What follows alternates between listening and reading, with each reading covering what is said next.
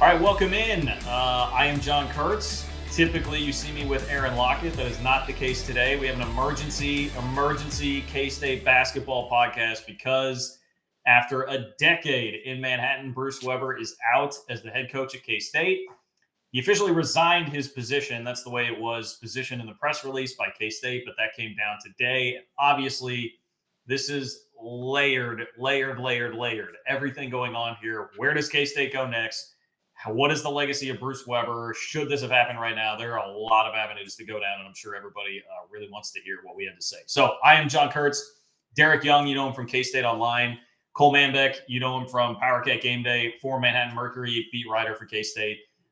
Very good resource on the Cats as well. We all happen to be very good friends, and so I'm very much looking forward to this conversation because we've been doing this basically over text in a group chat over the last 24 to 48 hours as this was all coming to a head.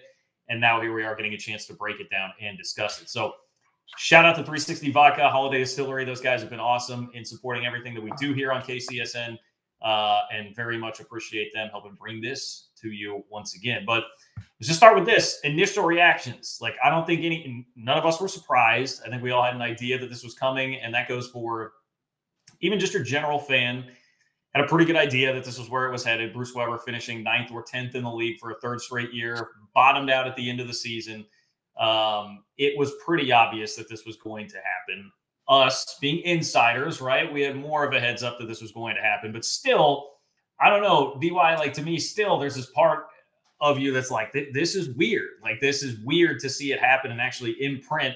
I was just looking down at my phone and saw like the headline from the email that I got from K-State still, like, Bruce Weber resigns as men's basketball coach at K-State. It had been so long, a decade, and so many ups and downs and so much infighting with the fans. Like, it is very crazy to be here, like, actually at the moment where this has happened and Bruce Weber is no longer the coach at K-State. Yeah, 10 years, but it probably felt longer for many because of a lot of the ups and downs and inconsistencies and just all the stuff that and adversity that everyone went through. There was a bit of a roller coaster ride with Bruce Weber, probably much like his career has been.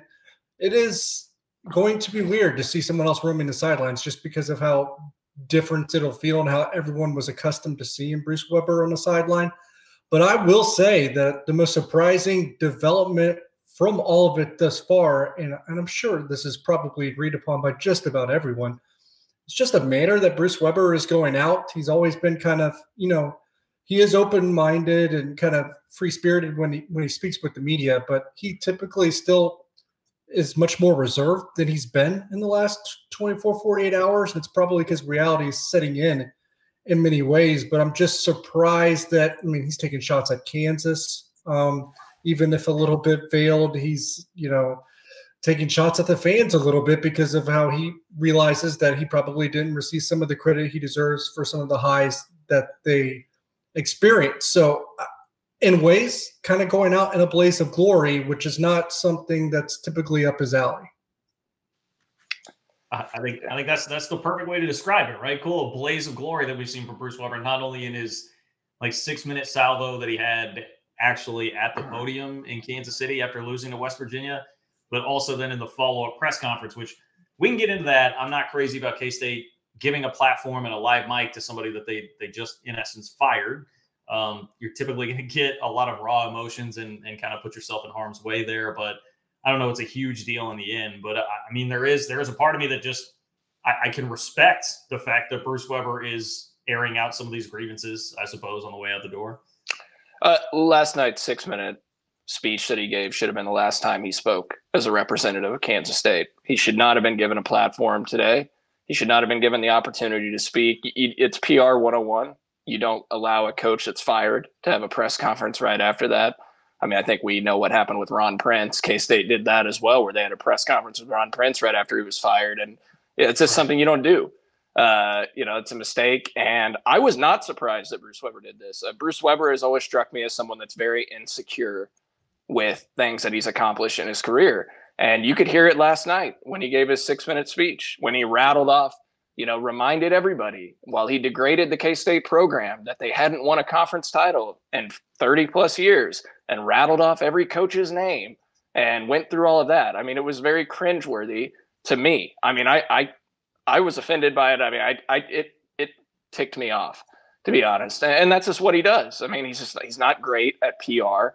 I've come to ignore it to a sense, but you know, today he's taking shots at K-State's fan base on social media, the toxic atmosphere. Look, social media is toxic in general. It's not just K-State fans.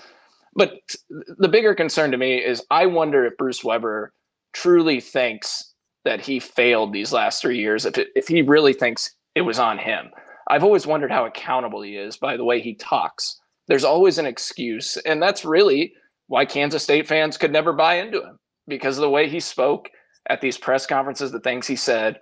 There was always an excuse tied to everything. And I think he would have been a lot more accepted if you go from Frank Martin to him, if he just excuse time and talk about how it's so sad, we just got a break, etc. I think he would have been a more accepted coach here. Look, I'm not saying State fans universally would have accepted him, because it's quite the contrast from Frank Martin to him, but it just really felt like a fit. And, you know, it's unfortunate. I could see why he's a little insecure, because K-State fans never truly universally accepted him, but it's definitely time to move on. And I think hopefully K-State can get a guy that unifies the whole fan base so they're not split any longer. And, you know, they start coming to games in groves again. Well, I think I may know a guy.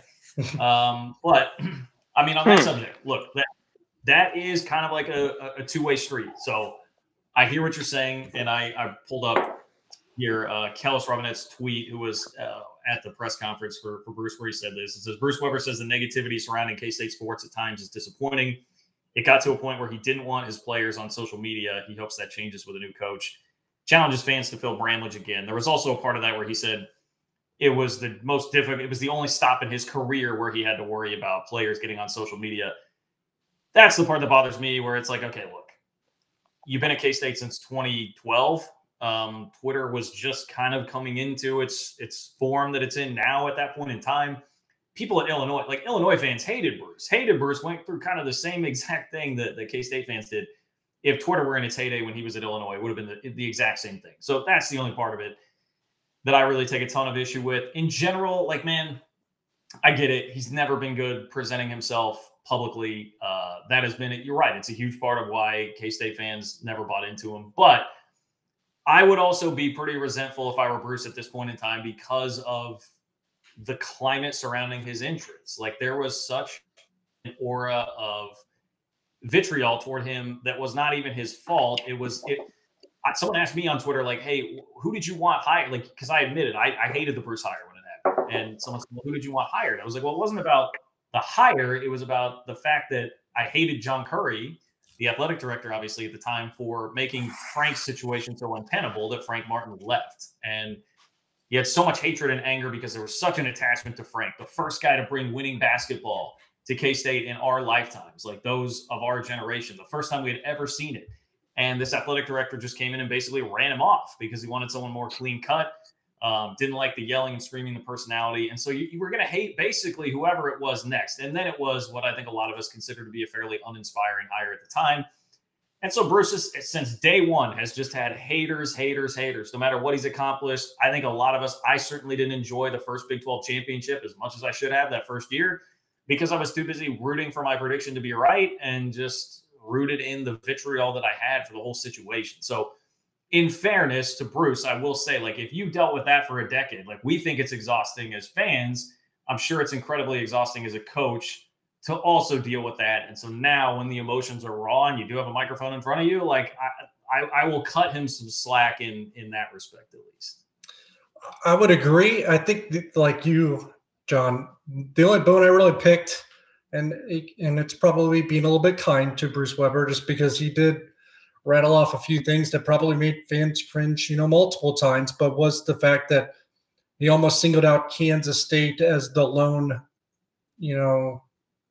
criminal in terms of the toxicity that happens in social media or within a fan base. And clearly that's something that's a problem for multiple fan bases, or nearly every fan base, probably every fan base, if you look hard enough. I retweeted something, recently from a Wichita State player after they got knocked out in the AAC tournament. It was Dexter Dennis, which I think was the league's defensive player of the year. and his direct messages are just full of fans just, giving him the what for, and insult after insult. So I think, regardless of who you root for, you're going to have bad apples in every fan base. So I think the part that I took the most exception with was singling out Kansas State as if they were, I guess, exclusive or a little bit more special of a problem. And I know that some of it was probably due to being triggered by some of the signs that were in the crowd too, saying bye-bye Bruce and stuff of that nature right across from the bench as well. So I understand the resentment, but they're probably taking it more personally than they should. Cole, I'll give you the floor for a rebuttal to that before we move off of it, if you'd like. No, I mean, look, I get it. It's emotional to me. Like, I get tied in. With everything that's transpired. I think, we talk about the PR stuff, but I think a lot of it, the best seasons were, followed up with first round losses in the NCAA tournament. And I think Bruce Weber could have done himself a lot of favors if they just won their first round game, even when they were a 4 seed in the tournament and got into that second round. But instead, they lose to LaSalle, their own backyard, with a K-State fan base, packing Sprint Center. And then they lose against UC Irvine. And, he benches Barry Brown essentially the entire first half with 2 fouls, which was a very frustrating thing. And look, I think if Bruce Weber made another Sweet 16 run in one of those 2 years, I think the criticism would have lessened a little bit, the blowback that he received, and, for everything that he did. But unfortunately, they fell out of the tournament both those times. So it kind of hurts the Elite Eight run, because that's the only year that they really advance in the NCAA tournament. And so I think that certainly hurt him. He's a very polarizing figure as a result of that. I mean, look, Kellis framed it up well today on Twitter of the Kansas City Star when he did say if the next coach gave K-State what Bruce Weber gave in his first 7 years, K-State fans would take that in a heartbeat. And as I look back on that and reflect, I would. I mean, I would take and appreciate 2 Big 12 titles in 7 years, an Elite Eight run, and a couple losing seasons. I would take that in a heartbeat, whoever the next coach is. So I probably was not as appreciative and didn't enjoy it as much as I should have during that time. I will say the Dean Wade, Barry Brown year when they won the Big 12, I enjoyed the heck out of that year. I had a lot of fun, and it just sucked that they lost that early in the NCAA tournament, left a kind of sickening feeling in my stomach. You want to watch your team advance in March. And you and I were at the game, last night, John, and we felt nothing as we watched that game. I mean, we talked about it. There was no emotion. The apathy had set in. I mean, we've been apathetic for a couple years now, and that's what we have to get rid of. I mean, to me, that's the biggest concern. Whenever you start to see a program, the fan base feel apathetic, is when things have really taken a turn for the worse. I mean, I felt like I cared more during the Wooldridge years than this last year, until they started to play good basketball down the stretch, until this last 6-game losing streak. So, it's a tough thing. Bruce Weber, obviously very polarizing. Appreciate him for what he did, but, certainly did not like the way that he went out today with the presser and talking about, it just comes across as insecure and talking down about the K-State program. I just wish he'd take his accomplishments and not feel the need to remind everybody all the time about them. I think he feels the need to remind everyone because he feels like he didn't get the credit he deserves. And maybe that makes him insecure. I don't know, because some of that I think is understandable. I will say 2 seasons I think are problematic for Bruce Weber. The year after they won the Big 12 should not have been as much of a downturn as it was. They finished last in the Big 12, and they had the Cartier-Jara fiasco. So that was a problematic season. And then this one, because obviously he needed to respond and make up for the past 2 detrimental seasons, and instead they go 6-12 and miss the NCAA tournament for a 3rd straight year. You know what? I'll throw something else in, DY. You know what didn't help him? You know what didn't help him either is, Frank Martin goes on a Final Four run at South Carolina, which I know that he hasn't made a tournament since, but, he goes on a Final Four run. And now look at Brad Underwood, who I know we'll talk about plenty, but Brad Underwood's hugely successful, a K-State guy, and K-State fans see him, and there's just that envy, like that could be our guy. That's our program builder. He's one of us. So he did have some unfortunate circumstances when it comes to, Frank goes to the Final Four right after Bruce loses in the first round of the tournament. And then, Brad Underwood's having a ton of success these last 2 years while Bruce Weber's flailing. And again, I don't look. I mean, I'm pretty neutral on Bruce Weber at this point in time. I feel like just very level-headed. Very much appreciate what he did. Realized that I was an a-hole in the beginning to him, and took way too long to come around on that. Realized that I should have appreciated some of that stuff more. But in the end, man, I'll defend Bruce a little bit on this and say you're right, Cole. He was facing the fact that John Currie was the real villain, and Bruce became the easy vessel to like take a lot of the vitriol from everybody. But also, he was like the total antithesis of Frank Martin, right? Like, he's not an engaging personality. He's not a brand. He's the complete opposite of that. While still a pretty good basketball coach, he was never going to be that. And so when you're the total contrast of that, and the previous figure was beloved, you're just going to be up against it. And then, yes, like you mentioned, Brad Underwood. I mean, heck, there's even Lon Kruger and Bob Huggins out there in the Big 12 every year that K-State fans look and say, like, these guys coached us up. And Lon Kruger went to a Final Four. Like, Bob Huggins had been to a Final Four since he left K-State.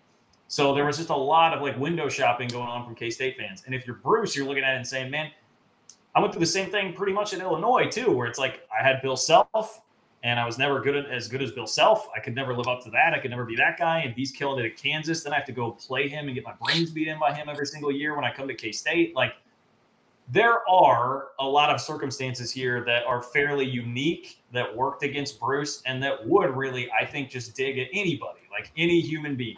And you could say, hey, you got to be stoic and block all that out. And I think it is probably true if you're at that level.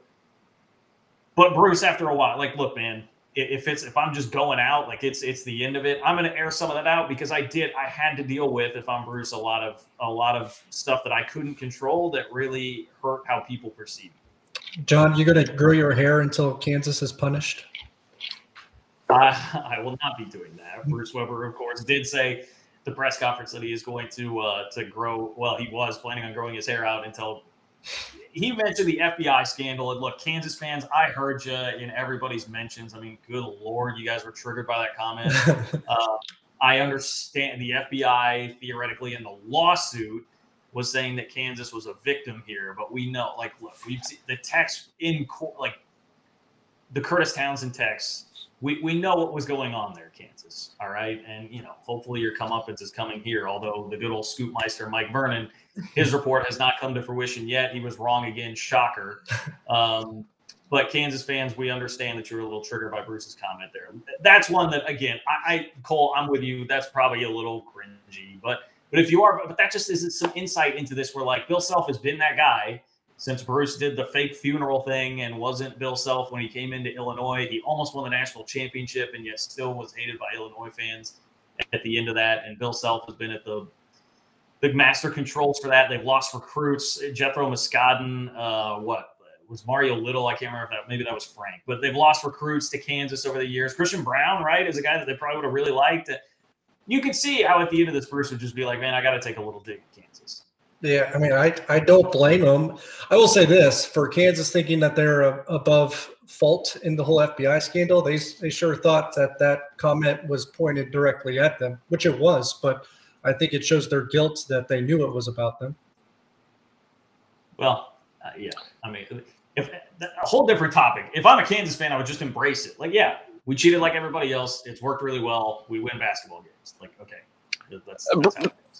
Bruce has always felt that, you know, when he got hired, I had a one-on-one interview with him right after he got hired, and we sat there for about an hour, and he talked about the frustration. You know, they had Eric Gordon taken from them. Indiana came in and got Eric Gordon out of Chicago, and Bruce thought some sketchy things happened with that recruitment. He brought up Sharon Collins, Bill Self, KU.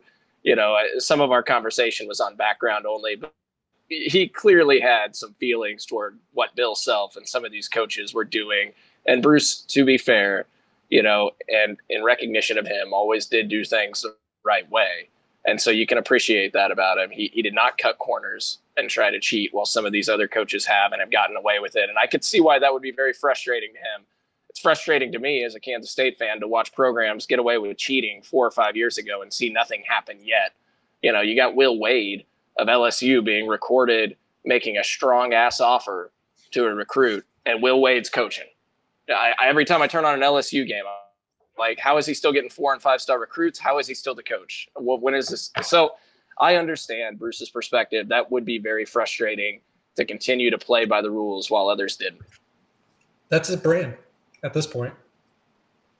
Yeah, I mean, and he mentioned being on the rules committee or whatever it is, the ethics committee for the NCAA. Like it is something that is deeply meaningful to Bruce. And you know, he went into some of his backstory at the Big 12 tournament too. He is a great story.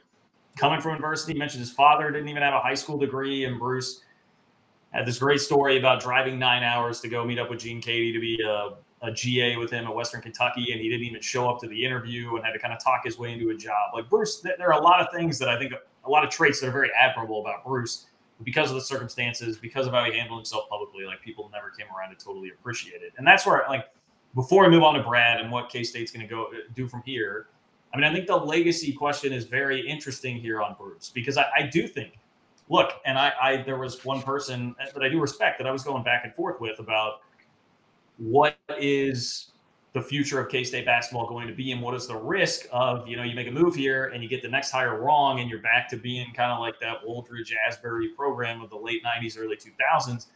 I mean, there is certainly some risk there. There absolutely is. But at the same time, he went through a stretch the last 3 years that was worse than anything Asbury or Woldridge did. So, like, you have to make a move. And this is not the same as some of the previous downturns that Bruce had in the program. However, I do think there might come a day where 5 years down the road, if K-State does screw up the hire, we'd be looking back like, man, even like that 13-14 Marcus Foster team that made the NCAA tournament, like that was actually a pretty fun season. He's dunking all over John Stockton's kid and beating Gonzaga and Wichita. Like, you know, there were still some fun moments that happened even outside of the real high highs. But you may be watching, you know, your YouTube highlights of K-State beating Kentucky in a regional semifinal and being like, damn, man, that was fun. Like, it would be nice to be back there. I do think there's a chance that, like, the legacy of Bruce takes on a different sort of life with most of the fans, especially now that it feels like most fans are more like down where I'm at, like kind of dead center on this thing. The majority of people being able to appreciate some of it, look back and realize the guy got treated pretty poorly most of the time,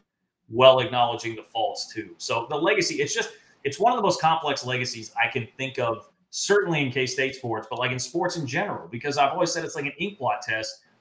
If you ask one person what they think of Bruce Weber, they can see something completely different than the next guy. And that's always been the case. And I still feel like at the end of the day, at the end of his career, it is such a hard thing to reconcile. Like 3 near last place finishes in the Big 12, last place or near last place finishes in the Big 12, but 2 Big 12 championships, snapping Kansas a streak, and an Elite 8, all things that had not been accomplished basically since the 70s at K-State. Like it's just such a hard thing to reconcile here at the end of the day.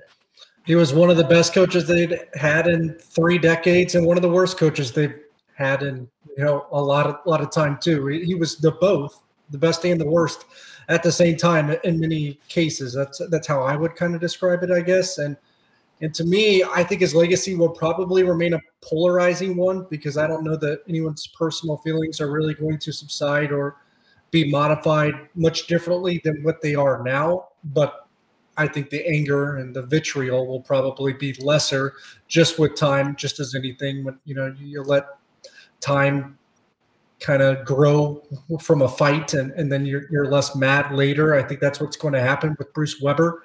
But I will say at the end of the day, and I know we talked to Carrington about this, John, but at the end of the day, when he comes back to Bramlage at some point and there's teams honored, like reunions of some sort, he's not going to get booed by any means. And there will be ovations for him, I'm sure, probably stronger than there would be right now. But I think his players will be the ones that receive the much louder ovations than he will, which is probably much different. And the Kansas State athletics, you know, ecosphere environment than, say, Bill Snyder or Frank Martin, that would be reversed. If Frank comes back with his team, some players are going to get loud ovations, but Frank's probably going to get the loudest one. Bill Snyder is probably going to get the loudest one. For Bruce, it's probably going to be flipped. His players are going to get the loudest ovations. Yeah, the anger is going to subside. I mean, I think as everyone takes a step back, everyone will have cooler heads will prevail with all of this. And it's not like the Woldridge Asbury era, and that John and I growing up as kids watching K-State basketball didn't know what success looked like. You know, it was year after year of losing. Never really knew when K-State was going to make the NCAA tournament or beat KU in my lifetime. And, that was a decade plus of failure. And now Kansas State has had a lot of success over the last 13 years. Credit to Huggins, Frank Martin, and Bruce Weber, and building this program back up and letting K-State fans know we can be successful in basketball, and letting people like us experience what an energized fan base, what Bramlage Coliseum can truly be when this program is rocking. And so, they built it up. They've made it an attractive job.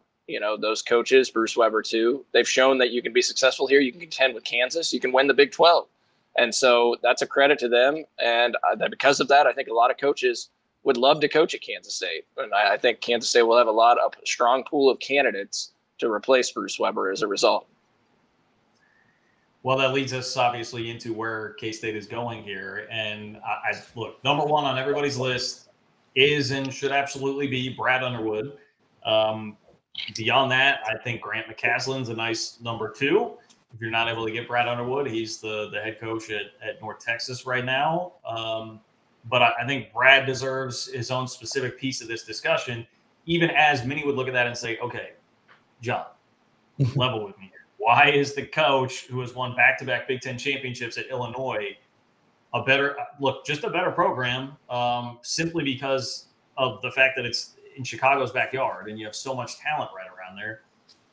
Why is a guy at a better program who's got it rolling going to come take somewhat of a rebuild job and a slight step down in prestige of the job and perhaps pay as well? And it's because we know, we have insight that, look, Brad Underwood, who's from McPherson, Kansas, played for Jack Hartman at K-State, coached at K-State under Frank Martin. It's been his dream to be the head coach at K-State. He's also pushing 60 now. So this is it. It is time to pee or get off the pot if you're going to be the head coach at K-State. So I think that is why we feel like there is actually a chance that this could happen. There is a hefty buyout that would be in the neighborhood of $8 million for Brad Underwood that K-State is going to need to take care of. But look, I guess you guys are the ones with more info on this than I. I'll leave it to you to decipher how much you want to put out there and how realistic you actually think Brad Underwood is. But I liked, Derek, how you put it earlier, I think when we were on 610, that was it's within the realm of possibility. I don't know that anybody here is saying it's the most likely outcome, but it certainly feels like something that right now is within the realm of possibility that K-State could go get Brad Underwood. I don't think it's the most likely outcome, and I'm not sure that Cole would disagree with me on that, but it's not impossible. And it's probably, it's maybe closer to a roll of the dice than it is impossible, which isn't saying much, obviously, but you take your odds with a coach that good. And because if you're Kansas State, this is the only scenario where a candidate with the prowess and the history and the success and the reputation of Brad Underwood probably becomes available to you. Do you think they're going to take a sitting Illinois coach that's won the Big Ten multiple years in a row? Otherwise, probably not. So this is the time you have to strike if you're Kansas State. And I think from what I've been able to obtain, I think that they realize that. I think there's enough motivation from those that would be providing the money that they can make some kind of stab at Brad Underwood and feel good about what they've proposed.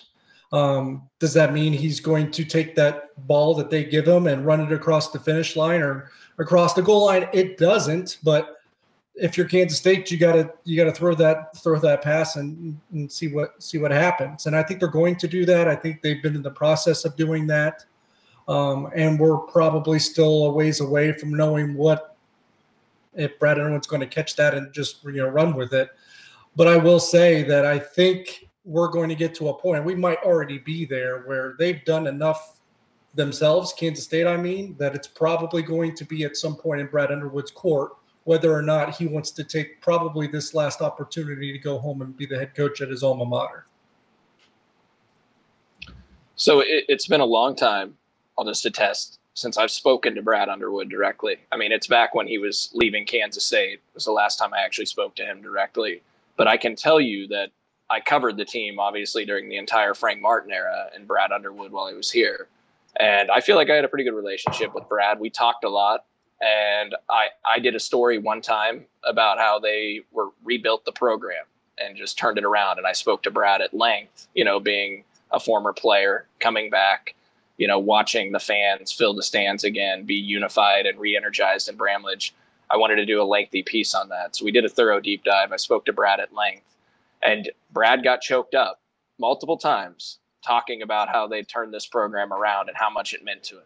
I truly believe that Kansas State is Brad Underwood's dream job, just from conversations I've had with him. And again, things could have changed. It's been 10 years. But I feel very strongly that if Kansas State can come up with the resources and the money to buy Brad Underwood out and give him a competitive salary, a competitive coaching assistant salary, a competitive pool of money for his assistant coaches, that Brad Underwood would take the job and come home to Kansas State. And, look, Illinois is going to fight tooth and nail to keep Brad Underwood. They're tasting success for the first time in a while, consistent success with him. They'll offer probably $5 million plus a year. But to me, it doesn't necessarily come down to money for Brad. I mean, I think give him, I don't know, close to $4 million. I think there's a good chance he takes that. That's a lot for K-State. But if they can drum up the donor support to make this work, I think he would be the next head coach at K-State, and he's just what they need. And from a revenue perspective, I know basketball is not football in terms of producing dollars, but it's going to completely revitalize the fan base. Season ticket sales will sell out, and you'll have packed Bramlage again, just like when Huggins took over.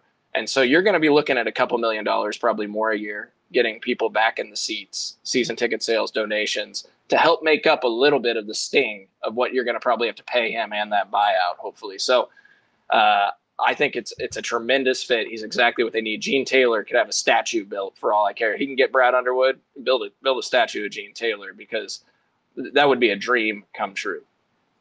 I would still describe it as something where they kind of have to thread the needle. And I do think, look, to be honest, because we know how a lot of this stuff works, and you guys can correct me if I'm wrong, in terms of a buyout, that's usually mostly generated that the money, the dollar figures, they're mostly generated by donors in terms of buyouts. And they have to buy out Bruce and they have to buy out Brad Underwood. And I think his buyout increased after it was $8 million a year ago. So the new extension kind of made it a little bit more complicated of an endeavor. But just because that is donor centric, I would think, not that it's easy. It's not my money. So I'm calling it like it's easy. It's not. But I would think that might be easier to account for than maybe a salary, just because the salary is more out of the operating budget. Cole probably messes around with a lot of this stuff more than I do, so he could probably correct me if I'm wrong on that front. So I would think the biggest hurdle from a financial means might not even be the buyout. It might be more so the operating budget that you have to deal with in terms of Brad's salary and his assistant pool, because he's going to have demands and he knows what it takes to be successful. He's been in Illinois. He's used to a certain, dollar figures to spread out and resources at his disposal, not just in recruiting base, but also resources to really build out a quality staff. And so there's a lot of fronts that Kansas State would have to answer the bell on. And then Brad, at the end of the day, would, have to decide that I'm ready to leave what I've built here. And let's be honest, he's built something really well there that they haven't had. Guess what? Ironically, since Bruce Weber was their coach. Yeah, well, it's a great point. Illinois absolutely is going to fight tooth and nail and do whatever they can because, that's a fan base that feels pretty tortured over the last 20 years. They went through the same ride that K-State fans went with Bruce Weber, where a lot of people felt very unsatisfied by the end, even though there were some high highs. They go through like John Gross. I mean, there have just been some lean years, and they finally, after some early struggles, by the way, with Brad, they finally now seemingly hit it pretty big with him and have it absolutely rolling. So they are not about to let their coach walk to what they would, I'm sure, view as a lesser program without much of a fight. I will just say, though, I know it would be very easy to look at this conversation and just say this is a lot of wishful thinking from all these guys. No one went too deep into it. But I'll just say these conversations that we're having, we would not be having this Brad Underwood conversation this in-depth if it were just us saying, well, look, he's a grad. We hope he comes home. This would be awesome. There's more to it, all right? I mean, I'm not a big J Journo anymore. Cole's not a big J Journo anymore, but Derek is. And, we've got a little bit of that. I'm going to quote Jay-Z for the second time today. I ain't past the bar, but I know a little bit, okay? it's not totally out of the realm of possibility here that this could happen. So there is a reason that we are getting this in depth on the conversation right now. To add to that, and John and Cole, both of you can attest to this, even though Bruce Weber didn't retire, resign, or get fired after last year, the same Brad Underwood chatter was kind of present this time last year. There was talks about him, at least peaking at Kansas State because we thought the job could come open at that time. And obviously the rumor associated with that was maybe some distrust that was present between him and the athletic director at Illinois. If I thought there was no chance, I wouldn't have had my 5-year-old parading around T-Mobile Center Wednesday night with a "Pay Brad" sign. All right. I would not have ran to the Hy-Vee by my house, got poster board, made a sign for my 5-year-old with a $5 bill on it to pay Brad if I didn't think there was a chance. Let's just say that there's some credible information out there that would lead you to believe that this could be done. Yes, I think that's fair, and we can leave it there. There is and I hate the fact that I say it is going to be a blow if it moves to the next phase of who are the next candidates. But I can also say that it feels fairly encouraging. I think where it's at even beyond Brad, and that starts with McCasland at North Texas. I think he would be at the top of my list before we got wind of some of this Brad stuff here. I mean, my realistic list, that he seemed like the most exciting candidate that was out there. Not a ton of competition. Georgia, Mississippi State might be two of the jobs that you're competing with. Missouri, Missouri potentially. These are going to be the competitors, but it's not a crazy year. It's not like this past college football coaching carousel where every major job was open. So I think there are some candidates. I could certainly talk myself into probably at least 2 to 3 other candidates here that have come up pretty regularly. Yeah, Grant McCasland's name's probably going to come up for every job that becomes available. That, like you said, Mississippi State, Georgia, Missouri, I imagine he's going to be a candidate there. You have to hope that his Big 12 pedigree, well, maybe, assuming Brad Underwood's off the table, of course, his Big 12 pedigree leans him towards the Big 12 because Kansas State's going to have interest in him. If Brad Underwood was an impossibility, Grant McCasland's probably my number 1 target. And to be honest, I think that might be the case for Kansas State too when it comes down to it. Maybe we'll find that out. Maybe we won't. But he is an incredibly attractive candidate in my mind. I'm not sure that there's been a no-doubter number 1 candidate among the mid-majors in terms of head coaches, because usually there's 3 or 4. You're I like him, or you can kind of just pick one. They're all about the same. I think McCasland's head and shoulders above everyone else. And the fact that he's worked for Scott Drew is attractive. The fact that he's had transfers is attractive that have had success. The fact that he's, obviously because he's dealing with the disadvantage being in the mid-major, but he's had players plucked away, of course, and gone to high majors because they're good enough. One being Umoja Gibson going to Oklahoma and having success. If he has those kinds of guys in North Texas, then I feel pretty good about, even if we don't know a whole lot about his recruiting pedigree, at least to find talent regardless of where he's from or what school he is coaching. He also, as a starter at South Carolina, a starter at Gonzaga. So he's no stranger to acquiring talent regardless of where it is. I mean, North Texas, let's be honest, they were pretty bad when he took it over. Arkansas State was even worse, and he was there for 1 year and turned them around in a flash. So there is a lot to like about Grant McCasland. And really, the only bugaboo that anyone has about him is his pace, but because he plays a slower brand of basketball. But I can live with that just because he also plays efficient basketball, uses analytics. He invokes KenPom a lot. So his teams have all shot 37% from 3 or better the last 3 seasons. So if you're going to play that kind of basketball, then you better be efficient, and his teams are. I mean, before we knew about the Brad stuff over the last couple of weeks, McCasland, I think we universally jumped on as wanted him to be the number 1 guy. And all of us text, obviously. He's my top guy outside of Brad. I mean, you look at his resume, you look at what he's doing. I watched their game in the NCAA tournament against Purdue last year when they knocked off the Boilermakers. North Texas was 13. I don't try to put too much on those random upsets, right? But I was very impressed with the way they played. And to what DY mentioned, what really impresses me is that he has sustained this success despite losing one of his top 2 scorers to the transfer portal each of the last 3 years. I mean, Ryan Woldridge, his leading scorer, transferred to become the starting point guard at Gonzaga. And then the year later, he's in the NCAA tournament, North Texas, McCasland is. You know, he loses James Reese to South Carolina this year, second leading scorer off last year's team. And then Gibson, you mentioned that, DY at OU. We saw what he did to K-State just the last Saturday. So, you know, this is, to me, he's a guy that would be a great fit. Like you, I don't get wrapped up in pace. As long as you're efficient, pace is fine with me. You can play a slower pace if you're hitting a high percentage of your shots and playing good offense. So I'd love to get McCasland. I like that he's been in the Big 12 for several years as well, under a very good Big 12 staff and Scott Drew. So I think he'd be a perfect fit for K-State if they can't get Underwood. And he took the defense away from Mark Adams at Texas Tech, runs the same defense, and took it to Baylor. Scott Drew has it, and now he has it in North Texas. So not a bad scheme to have in your back pocket. Any other names you guys want to throw out here before we wrap up? Nothing is really considerable has really been presented, at least on a considerable level. I would say Jerome Tang at Baylor has got some steam, but nothing really serious is really, I think, hit the surface enough to really put a lot of oxygen into yet. And obviously we're also just, what is it? A little over 12 hours or less than 12 hours since the Bruce Weber announcement has been made. So there's going to be the valleys and ups and downs and of how this proceeds, but nobody that's really reached a considerable level that I think is worth discussing, at least at this point, at least in my mind.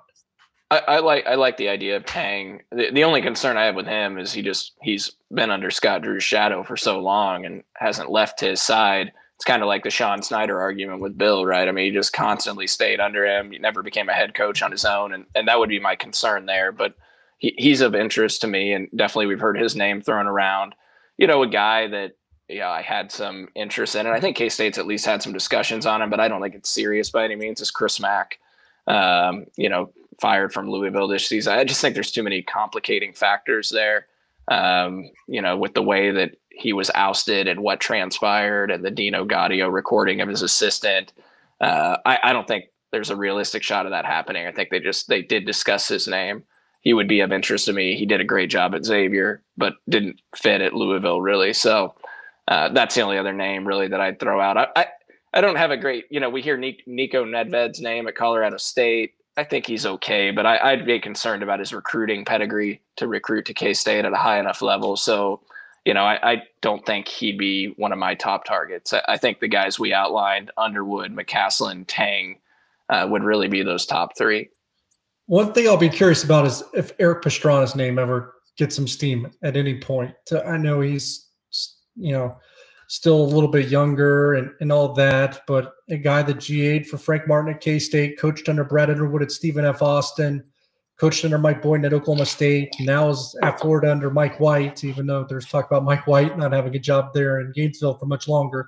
I'll just be curious if that one just, starts to circulate at a considerable level at any point. That'll be interesting just because there's the obvious connections. There's one thing to take away, ladies and gentlemen. Big Brad energy. That is what we need from you. Okay, moving forward, Big Brad energy. Hey, Brad, whatever you got a hashtag, get it out there. Find the old pics of him in the K-State uniforms. Let's get this thing happening. We got to get Brad Underwood to K-State, man. I think that's where we're all at, right? Like, I know me and Cole are. Maybe DY's a little more removed from it. I think me and Cole are going to be. I think we're still at the point where people need to temper their hopes and expectations a little bit, just because I don't think we're further enough along for the excitement to really be that palpable. I will be interested if the Illinois media decide to confront him with any questions regarding the job at the Big Ten tournament. Well, because it feels like Illinois fans certainly that we're seeing do not take this very seriously at all right now. So yes, I'm very curious how the Illinois media thinks of this right now. Oh, we saw it, John, on the picture you put out of Brody last night at the game. I mean, Illinois fans were making a mockery of it. They just think it's laughable that Brad Underwood would come to Kansas State.